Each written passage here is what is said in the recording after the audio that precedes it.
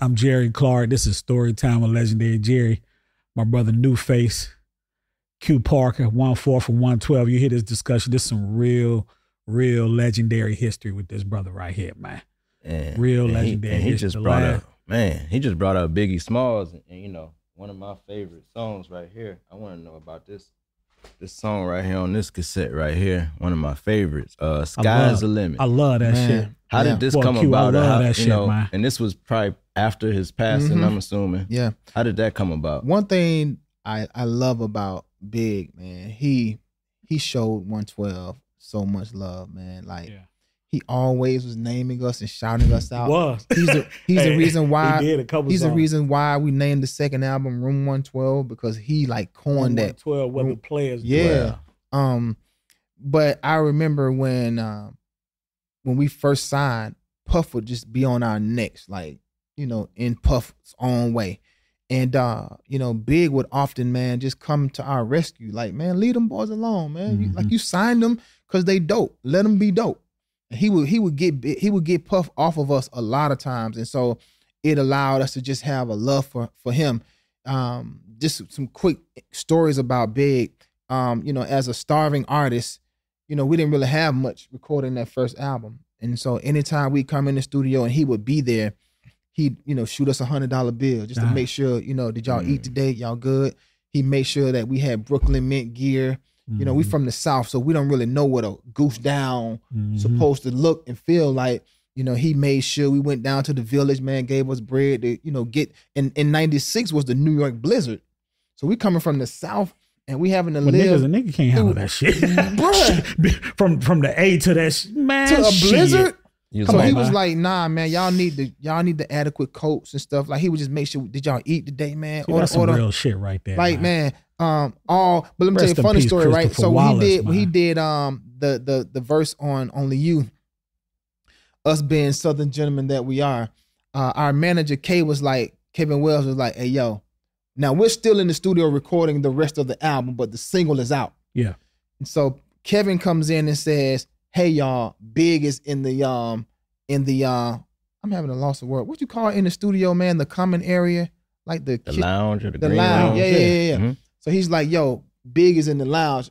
Go in and say thank you. Yeah. And so I may have been in the booth. Slim may have been doing, but maybe one guy went out first and said, Big, thank you. Yeah. He came back in. Then another member went out. Big, thank you. By the time it got to the third dude, Big was like, hey, yo, hold on. Can all the members of 112 just come out here like, say thank you? Yeah, y'all not finna keep one time and be like this. Keep one piece of me. Yeah, hey, man. But to answer your question about that, so it was the brilliance and the masterminding of Puffy, honestly, man.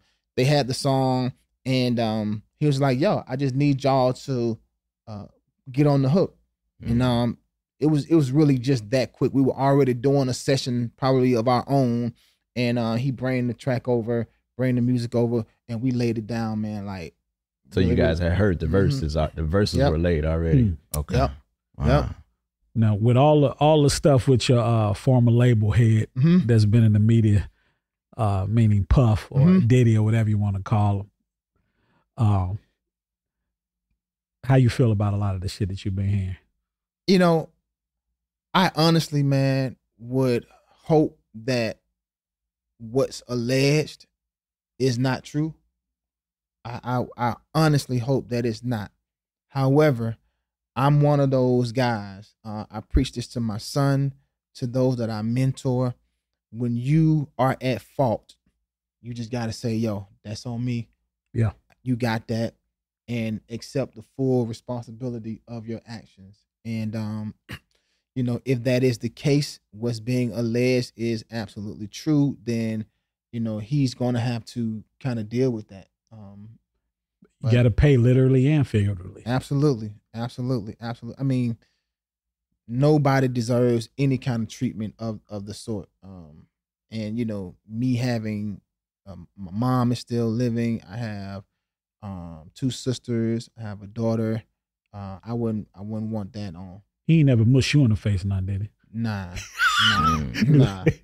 But no, you know, he wouldn't have, man, because Puff and I was always like that was my guy. Like he would always say, man, like we gotta stay down the dark skin shit. Like I'm the darkest one in the group, and so he would always be like, yo, you my guy. And so sometimes y'all niggas kind of favor. Sometimes the guys would be like, well, Q, that's you his favorite, man. So you go down there and talk to him, or you go in the studio and plead why we should have this song on the record, and all that kind of stuff. So yeah. Well, y'all coming up through Bad Boy, I know y'all done heard over the years. I'm not saying it's a Bad Boy curse.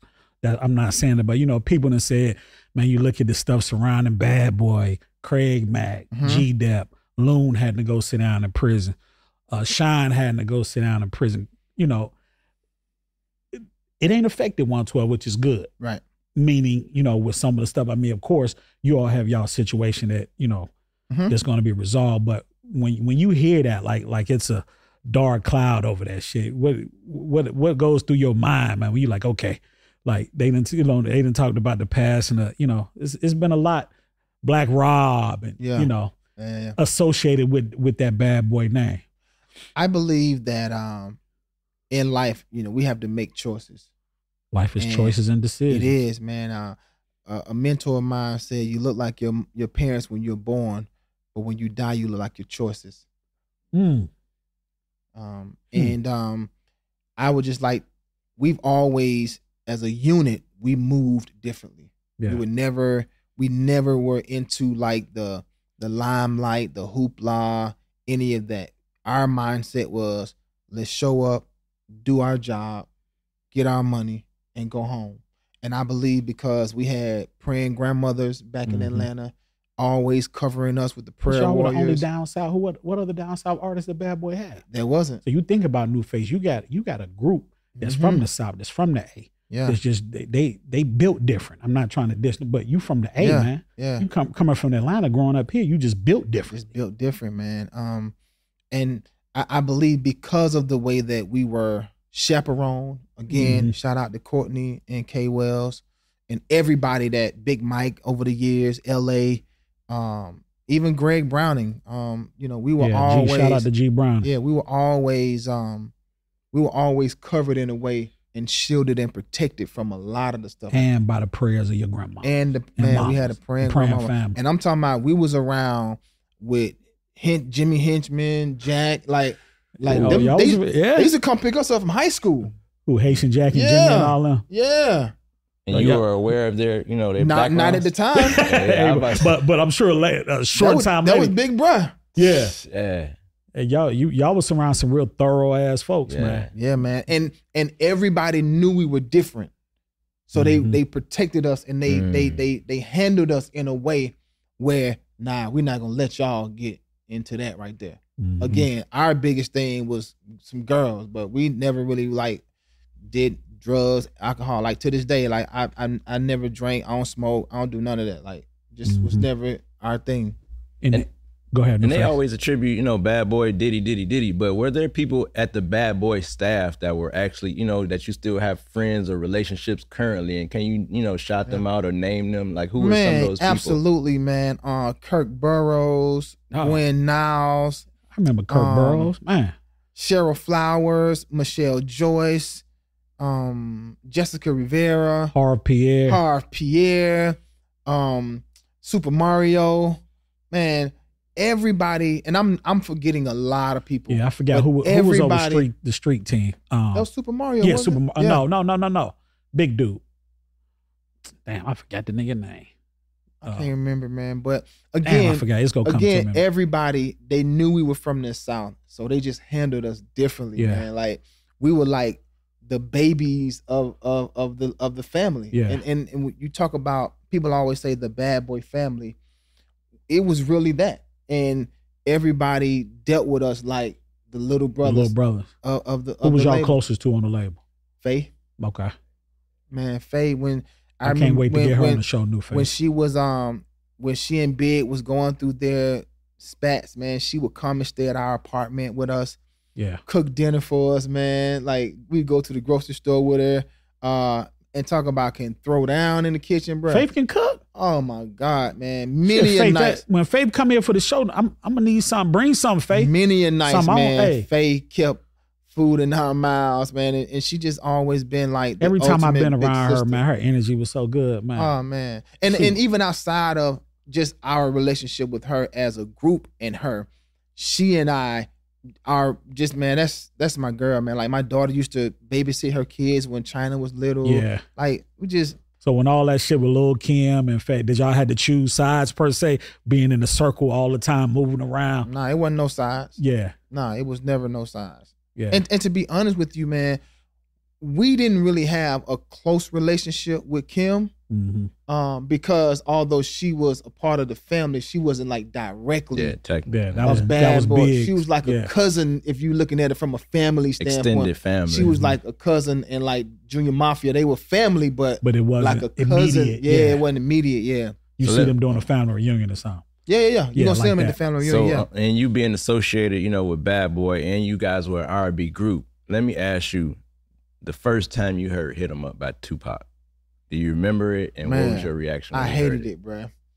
I hated it, man. And DJs would try to be slick sometimes. Like they would play it when they knew we were in. That's that whole shit. Man. That's whole shit. And so Bear would be like, Bear get on his gangster. And shout out to Bear Loke, man, my dog. Shout out to Loke, man. He would go and him the DJ up and tell the DJ not to like, don't play that. Don't do that. Nah. Wow. That's some lame ass petty ass shit. It was, man. It was. Hey, man, before we get out of here, Q, remove everybody in 112. Put together a 5-person. That was in my list. Yeah. New face. You already know where I'm going. Put together your 5-person super group. Wow. Yeah. Can't be your brothers from 112. Because that's the first super group. Of course. How far can I go back? You go back. Okay. Shit. Babyface is a member.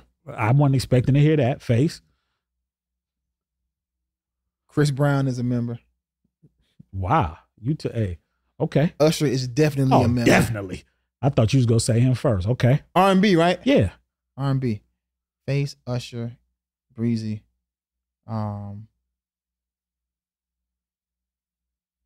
Stevie. Okay. Stevie Wonder. And Marvin Gaye. Oof.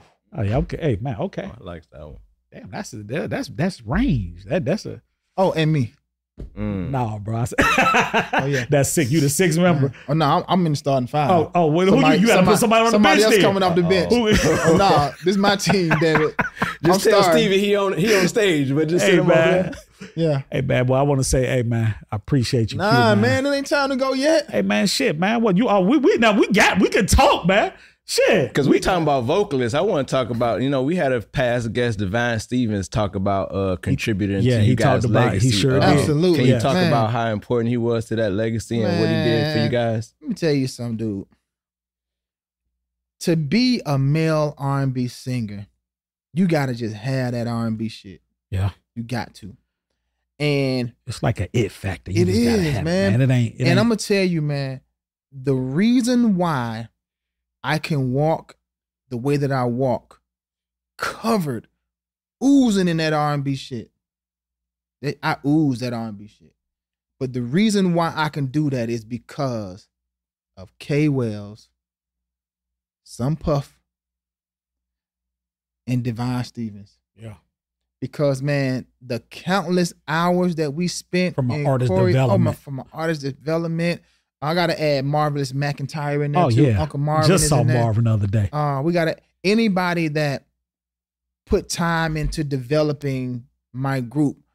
I'm a extract myself out of that, man, because I was paying very close attention to just the way that it has to look, the way that it has to sound, and so that's why to this day, man, I'm very aware of what my presentation looked like. I'm aware of what my body gotta look like. I'm aware of what I do from a daily nutritional regimen because I take pride in still sounding today better than I did back then, 20 years ago. Like, I love when people say, well, damn, Q, you look the same or you look still younger than you are.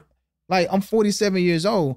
Like, all of that goes into me paying attention to the lessons that Divine was imparting during our time with him. K. Wells, Courtney, and all of those guys, man. And so you just don't wake up just because you can sing and be able to embody that real R&B shit. Yeah, not at all. You don't. It has to be developed. It has to be nurtured so that you can then become, you live it and it becomes second nature. And when Divine was on the show, New Face, remember he said when he first started working with y'all, y'all had one member that had challenges, couple left feet. So Divine said he had to put in a little extra work to really. He said he was told beforehand, like there's one member of the group that don't really have that. He had to meet them where they was at. Yeah. But watch this though. But I'm gonna tell you what some determination and some dedication to do. And I'm gonna say it. That member was Deron Jones. Yep, that's what he But said. I'm gonna tell you this though. Deron became the best dancer. Damn. He put in the work and he became the best dancer. Wow. Ain't that some shit? Yes, sir. From 2 left feet to being the best of the 4. What you say when you put in the work and man, a little dedication? Yeah. What that create a regimen, be consistent in that regimen. Only results can come after That's that. it, man. And man, and me and my brother Jerry talk a lot, and it don't be music. It be about family and our children and everything. And one of the best things I seen on the internet, man. I'm a grandfather now.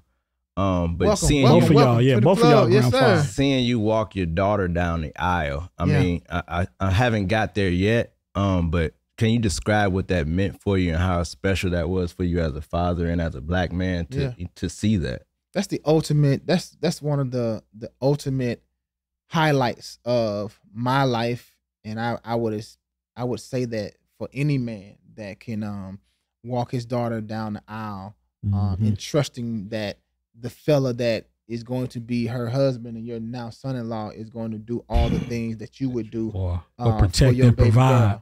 girl. But I will say, man, she's always been my baby girl, and I don't care how old she get. That's my BG all day. But I even fall in love with her even more because she gave me my very first grandson. And I'm gonna tell you, man, Leo is like, man, well, you can see the smile on your face. Well, y'all look at this smile. Yeah, that's a proud granddaddy. That's my baby right there, man. And I'm proud that she's now expecting twins. And so we're going. So you're about to have from 1 to 3. 1 to 3, yes, sir. But it's legacy, man. For that's me. it, man. It's legacy.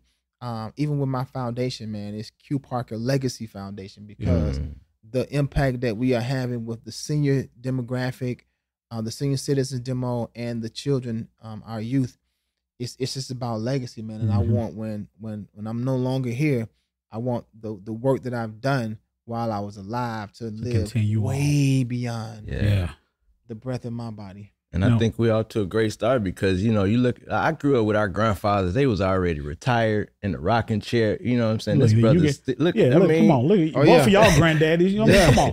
Y'all fly ass niggas. Yeah. Like you said, we don't look like what we've been through. Hey, man. Nah. Or our choices, as we redefining what.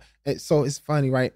When my daughter was pregnant, everybody was like, well, what's your grandbaby gonna call you? G-Pa, Grandpa? I was like, nah, we ain't doing that. So my grandson, I'm GP. Wow. See? We had to make it cool. Yeah, guys do that one, baby. I'm just Papa. Now you GP. What you call New Face? What your grandbaby call you?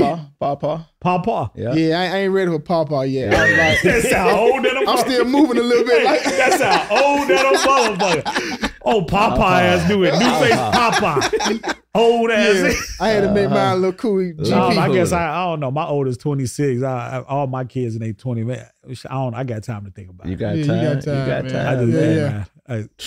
But so with 112 not going out right now, I've been able to witness what you're currently doing with the Q Parker and Friends. Tell us how you came about with that, because that's a dope ass. New Face. This is dope. You got to see it. You got to see the show. I learned a long time ago, man, just listening to, again, Courtney, Kevin, everybody, man, the power of relationships. That's what it's all about. I'm so proud that over the years of almost 30 years, I have some great relationships with peers of mine. And it's to the point where it's phone great relationships, good status, so that when you call, they'll pick up the phone. And so some years ago, I did a show at City Winery, and I wanted to make a tribute to the 90s number ones. And I just got on the phone and just called my friends, and they showed up. Whatever you need, Q, whatever you need. And I always try to position myself so that when they call for me, I'm available. Yeah, and I'll jump through hoops, man, for my friends. If they call me, it ain't a question of whether I'm gonna do it or not. We just need to work it out. But the Q Parker and Friends experience is just that. I call my friends and we just give you, an hour and 20 minutes of just back to back. And I have some amazing friends, man, with some extensive hits, catalog. Man. Yeah. Hits on hits. An hour? He said more than an hour too? Hey, you got to. I mean, when I was watching the show, Q, I was like, damn, you got RL coming out doing the next stuff. You got Mingo coming out doing the Jagged stuff. You got Dondria coming out. You got Lil G from Silk doing Jason Soul for Real. Jason Soul for Real, man. This Mila 702. It just was just hit record after hit record, man. Yeah. So we do that. We do that probably 2 or 3 times a year. We almost kind of like relegated it to just kind of the private events, because I never want to infringe upon my friends being able to make money on their money with real bag. Friday, Saturdays, and so we'll normally do it like a midweek when the corporations are doing their end of the year. It's a dope ass show. But it's a great experience, dude, and I love it because I get to not only witness my friends being dope, and we've been on the road with each other for years, because a lot of times all of our groups are on the same shows, but to be able to see them in this light, even present day, and I get to be on stage with them, singing the songs with them. Again, I'm fans of theirs first. Then friends. Yeah, man. New Face, you got to see the show, bro. And he's talking about relationships, and I just had to say this. I know Jerry Clark always dedicates this show to someone special that we all know and love. But the reason I'm here in Atlanta is because of my brother Damon Thomas. He was a photographer. And he told me, come to CAU. Well, he didn't tell me to come. He said, come to Atlanta and I got you. I'll show you around. He was already at CAU doing mass media communications. And I decided to do that. My mother trusted him, like he got me. So I moved down here. First video I'm sitting on is Laffy Taffy. He's directing. Directing music videos. He did Shoulder Lean with Young Dro, 24s for T.I. And then he decided to go in photography. And he would just text me photos like this. With this brother. Wow. He would shoot. He got Q right here. Whoa. And we would talk about, show that to the camera, New Face. We would talk early photos that Damon Thomas shot, and he would call me and just talk about, and this is members of the group that he shot. And just the excitement. Wow. When he would call me, because, this is my brother and he got me here, but we always knew when we were excited that we got to win. And when he was able to say, I was shooting with Q, and just him telling me these stories. So I definitely want to dedicate this episode to him as well. But just to say how much your relationship with him meant to us, and everything. So I want to thank you for that, and just allowing, because that. And every time I see you in the city, man, it's always been love. And I say that. And this is solid. He's just a solid ass and dude. I love that, because, best. people always highlight the bad things of this industry. Me and Jay be outside for real. And it's an honor to meet people who are just solid every time, show you love. Every time. And never switched up, because we never had any business, but it's just love. I don't need anything from this brother. It's always happy to see him. He showed me love never. So I just want to say personally, thank you for being a part of this show, man, and being who you are as well, brother. Even though he came in here with that jacket stunning, and I was supposed to have mine, but it's cool. I got one for you. Okay. Man. Did they make CAU? My mom. See that. Hey, man, finish what you were saying. We gonna leave that alone. I did 2 years at Clark, so I rock. Yeah, I rock still hard. HBCU. Absolutely. Okay. I believe that the industry sometimes has a way of making individuals lose themselves. And my mother instill some core values. My parents instill some core values in me that no matter where I go, what level of success I achieve, I'm still Quintus Parker, and never lose sight of that. And I see so often the music industry, the entertainment industry has a way of giving you so much access and putting so much success, and you are able to attain so much so quickly at times that you can easily forget who you really are and start treating people differently, and just being an asshole, man. And I just like I say all the time that it costs nothing to be kind. Nothing at all. It costs nothing. In this industry we in, man, we around kindness. It's like the worst. They what, Jared? They the worst, bro. $3 bill ass phony ass niggas. Man, this music industry is a motherfucker. Ooh, so man, I just try my best to fight against what is in some cases commonplace. And I love to hear when people say, Q, man, you're a stand-up guy. Because I know that prior to meeting me, they probably came in contact with 8 people who weren't kind. Some terrible folk. Like they say terrible. Terrible. So yeah, I live by that, dude. It costs nothing to be kind. And so before any of the records, before any of the money and the fame, deal with people the way that you'd want to be dealt with. Amen to that, man. Amen. Yeah. Jerry Clark, New Face, Q Park. I got one last question. Sure. Get out of here. Out of all the producers that y'all work with over the years, who is that? Who is that one? You ain't even gonna let me finish. You already know. That one you just truly enjoy working with. Tim and Bob, man. Yeah. Tim Kelly and Bob Robinson. Obviously, Puffy is in there too because he helped create Storytime. Bam. Damn, so Storytime with Legendary Jerry. When we were signed to Bad Boy, all we wanted to do was sing ballads. That's it. We just wanted to up-tempo. Get some girls around us, sit on the piano, and just croon their ass to sleep. That's it. However, meeting Puffy, he introduced us to the hip hop.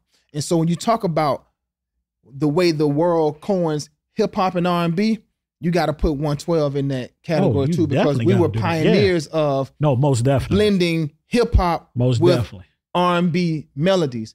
And so we mastered the R&B in us because of producers like Tim and Bob. Our sound was even more crafted being with Tim and Bob.